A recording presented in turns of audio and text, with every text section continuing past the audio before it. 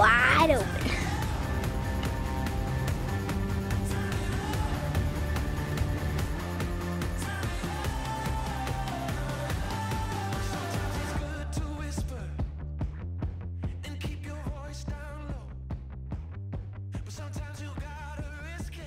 Hey, what's up? Nick here. Welcome to the second video of the Wide Open Wi-Fi Tour, where we're going to dive in to help you get the best internet you can possibly get on the road. And today we're going to be talking about boosters, MIMO, carrier aggregation, and wires. Are boosters old news? Are they even helping? And if so, what are they helping with? What is MIMO? Can boosters do MIMO? What is carrier aggregation? And can boosters do that? I also wanted to talk about antenna wires because on the tour I've seen a lot of people with these huge wires running into their camper, and so I wanted to talk about them, what they do to the quality of the signal, and how boosters work with that, okay? So essentially, to start it off, how do boosters work, and are they even relevant anymore? Okay, so essentially with a booster, what they do is grab a signal on the roof and move it to where you are. And I say moving it because they don't hardly boost a signal. So let me just draw a little camper right here. This is the mast that a lot of people have,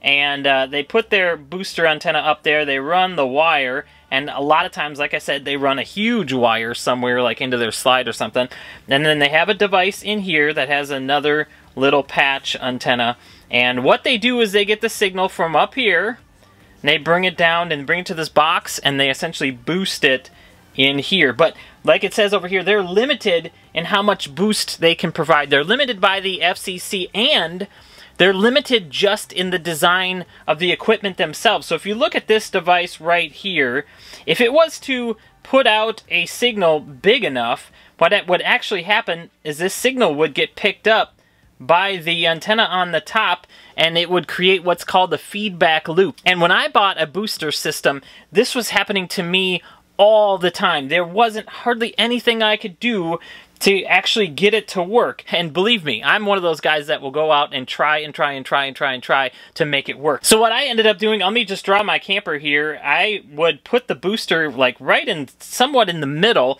and I took a mast and I put it on the very front and I pointed it away from where I had the internal antenna pointed to. This one was pointing this way, and if I was over here, I wouldn't get a signal at all, so I'd turn it up, and what would happen is that it essentially would feedback, and then it would shut itself down. So they are limited by the FCC, but they are limited just essentially in design. If you boost it too much, it just keeps going back and back and back, and then eventually shuts itself down. They can boost the signal, but they cannot improve the quality. So what do I mean by this? Okay, so if you take a look at this drawing up here, the quality of the signal that they are getting from this point right here is the best it could possibly be, okay? So they can't take a signal and bring it down into a box and have that box magically make the signal better. All it can do is essentially boost the signal. Now, what happens is that when you bring a signal in, it travels over the wire, and we're going to talk about wires a little bit later, but when it gets to the box, it's actually a fraction of what it was up on the roof. So when it boosts it, all it really can do is boost it to get it close to where it was on the roof.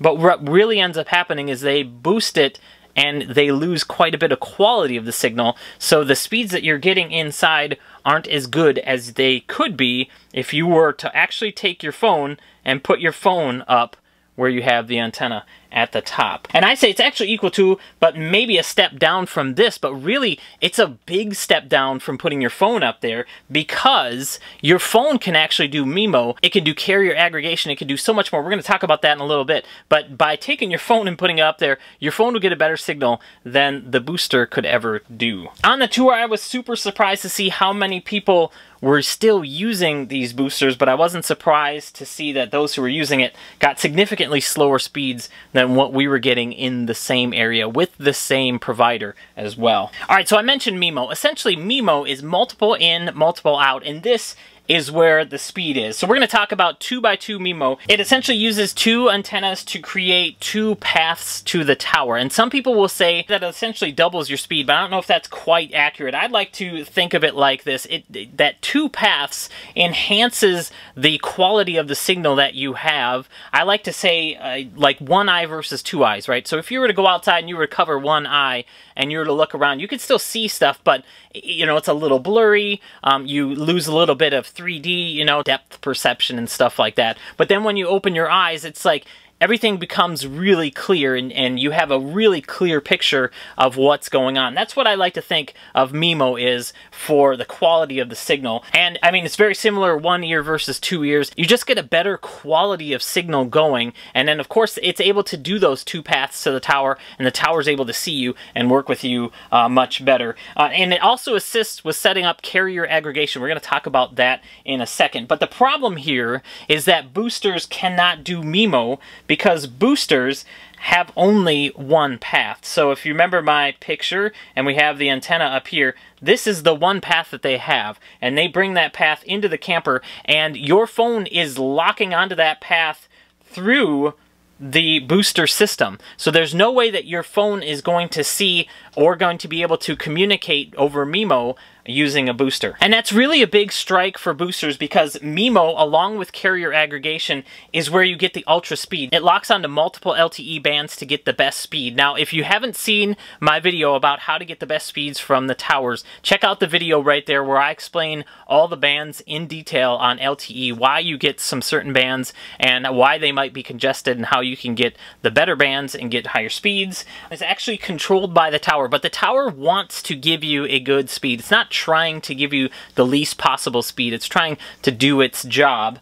And the tower will give you carrier aggregation when it has a better signal with you. That's why I like to use the analogy of the eyes, because if the tower can see you really well, it can communicate with you and say, what bands can you take? Here, can you take these? And it'll give you a bunch of bands, and it'll start doing that carrier aggregation for you. And as soon as you start using data, it's going to start adding bands and allowing you to get a much bigger data pipe versus not having carrier aggregation. Now, certain modems can do it and others cannot. Now, I'm talking specifically about the the routers that are out in the industry right now. There are some that are selling that don't really tell you what category is of the modem. Personally, I would steer clear of those. If they don't list what category modem they're using, they could be using an older category 4 type modem, and here the category 4s don't do carrier aggregation at all. Category 6 is what I had inside the Mophie device. It could do 2 times carrier aggregation. And category 12 is what we're building into our InstaConnect, can do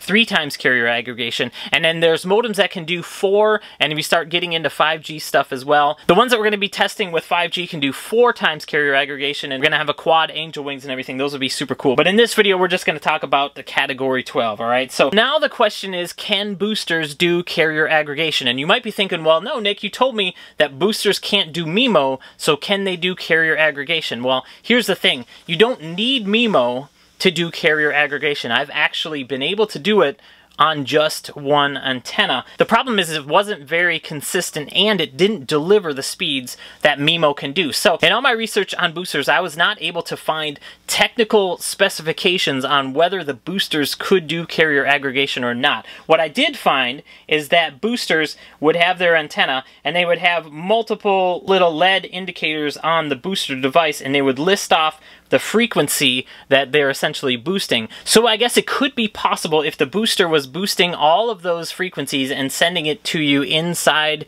your rig, your phone might be able to look at those and then try to do some carrier aggregation with it. But the main problem is that when you don't have MIMO, and if you're talking to the tower through a booster, the booster might not see you with the quality that it wants to see, and it might not turn on the carrier aggregation for you. So I'm guessing that most of the times when you're using a booster, it just can't negotiate with the tower in a way that it would actually turn carrier aggregation on for you. And we'll touch on this a little bit more, but now I wanted to talk about wires, because the wires have a lot to do with the quality of the signal that is being sent over to the tower. Okay, so essentially, the longer the wire, the more loss you have, the lower speeds. That's why all the people that we met on the tour who were using a booster would come and say, I just don't understand why my speeds are so slow, low, and then I would look and they'd have like a 30-foot cable that ran to their antenna to pull it down, and then it would pull it into the booster and things like that. That 30-foot cable essentially decimated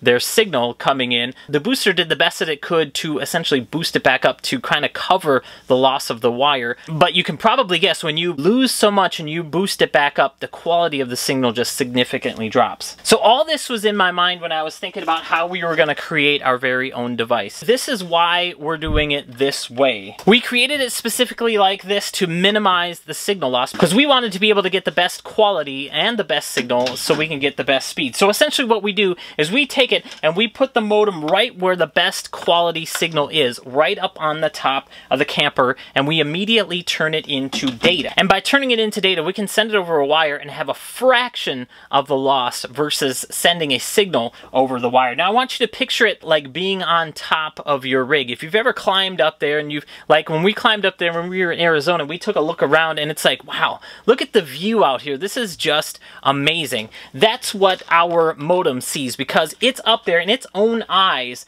are looking out on the horizon, picking up any signal that's out there. And the amount of wires that we have on here are super, super small, so there's literally no loss between the modem and the antenna, so you can bring it in and start turning it into data right away. Now, what happens if that signal is super far away? Because we created the system to be modular, we thought it would be neat to put on a pair of binoculars and then send it up even higher to get a better view. It's like climbing up on a tower, grabbing your pair of binoculars and looking out, and you can see way, way off into the distance. So this is the first time I'm showing you this. This is essentially our long distance application. These are LDPA antennas, and I'll tell you all about antennas in a different video, but if you look at this, what we do is we take the modem out of the angel wings and we slide it right in here, and then these wires hook right up to it, just like this, and then you plug in the data cable, and the data cable goes down to your router, and you send this thing high up as 30 feet, and you actually point this in the right direction of the towers, and it can pick up a signal from really, really far away. That's the beauty of having a modular internet device. Or if you get to those fringe zones and you need your binoculars, you just pull them out, set them up, and you get some really, really good speed. So we went to a place called Ghost Town, and it was in Arizona, and we got there, and with the antenna, with the angel antennas, I was able to get 2 to 3 out in this fringe zone, and I picked this fringe zone because people on Campendium said that the signal there was iffy at best, so I said, we're gonna go out there and we're gonna try it out. Angel Wings got about 2 to 3, but when we hooked up the binoculars and put them on there, we were getting 20 megs download, so it was a significant increase. It took me a few minutes to turn it around to find the best signal, but once we were able to do that, we had a rock solid signal. But the beauty of the way we're doing it is that when it's way up here and we're passing the information down on a cable, it's going through a data cable, and it sees virtually no loss, especially these custom cables that we're building that could go up to 50 feet. So we're super, super excited for how we're doing this, and it's just all these little pieces that I'm talking about, like how to get the fastest speeds from the tower in that other video, and how carrier aggregation, MIMO, and all of that stuff work together. Just these little pieces. When we can design something that works really, really well with all these pieces, we end up with a system that's going to be pretty awesome, and I'm really, really excited about it. All right, that being said, let's wrap it up. I really don't want to, be a downer on anybody's product, but all I really want to do is help you get the best speeds that you possibly can when you're out on the road. That being said, boosters are just not it anymore. They were designed at a time where they had a very specific purpose, I believe. And if you remember my other video where I talked about how towers evolved, and I talked about band 13, and then we had 2 and 4 and so on, the higher frequency bands, the boosters were actually designed for a time right about here when we had 3G, and then we're just starting to get into 4G and LTE and everything. The towers were actually pretty far away, and what people struggled with was being able to get a signal from a tower at all. And so what they would do is they would get a booster, and because the booster had the long line, that long antenna wire available to it, they were able to put the antenna way up at the top, and it would work because the booster itself would compensate for the long line, and they were able to send it way up just like we can with our binoculars. But essentially when it would come into the booster would try to boost it to get it essentially back to where it was here, but it would get it close enough and it would work okay. And that was back in this time. Now we've really evolved, and just by driving around you can see there are virtually cell towers everywhere. So the situation isn't that we can't get a signal, it's that we need to get the right signal, and that's what that previous video was all about. And if you haven't seen that one, I'd encourage you to check it out because it has a lot of good information about 4G. Be sure to check that one out, okay? And to be honest, in all of my thousands and thousands of miles of travel over the last 5 years, I've only been in a handful of places where internet was not available at all. And in each one of those places, a signal booster would not have been able to get an internet signal either. So most notably, when we were in Custer State Park, there was absolutely no signal. There was no way a booster could get a signal down there. I had to walk all the way up the mountain and beam it down myself. And even if I was to try to go up to the top of the mountain, set up a booster down there and beam it down, it wouldn't have worked anyway because it just can't boost a signal high enough to get it down the mountain. So long story short, I haven't ever been in a spot where a booster would have given me better speeds, better signal, than having the antenna up in that spot by itself. And that's what I've always done, and that's why I've created a system like InstyConnect. And if you're someone that is looking to replace your booster, maybe this is kind of ring true for you, and you're thinking, dude, I finally know why this thing doesn't work quite well.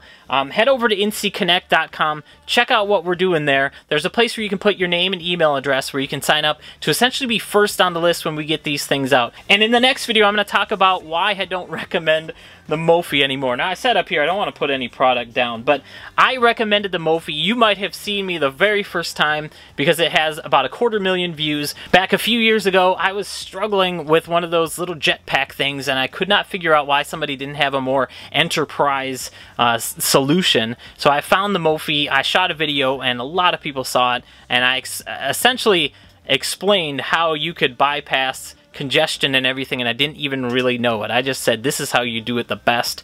Some people did it, and by that, though, I was able to figure out what so many people struggled with. I won't go into all of it because that's what the video is going to be about, but essentially, there's a big reason why I even started looking into what I could recommend again. I didn't find anything that completely checked all the boxes, and I thought to myself, it'd be really sweet if we had a system that was modular and it could do something more like this. That's where the whole idea for this whole thing came from. I was looking to replace the Mophie, and I couldn't find the perfect thing. Anyway, so we'll be talking about that more. Thank you so much for watching this video. If you're brand new here, be sure to subscribe. If you're looking for a new internet device, head over to instyconnect.com. Check out what we're doing. You'll see some behind-the-scenes stuff from the Wide Open Wi-Fi Tour. I'll send you an email right away. If you have any specific questions that you want to get my input on, just hit reply to that email. It'll come right back to me, and I'll check it out, and I'll do my best to answer it for you. So thanks so much. Hope you're having a wonderful day, and I will talk to you soon. Bye-bye. And I think we're planning on doing another Wide Open Wi-Fi tour.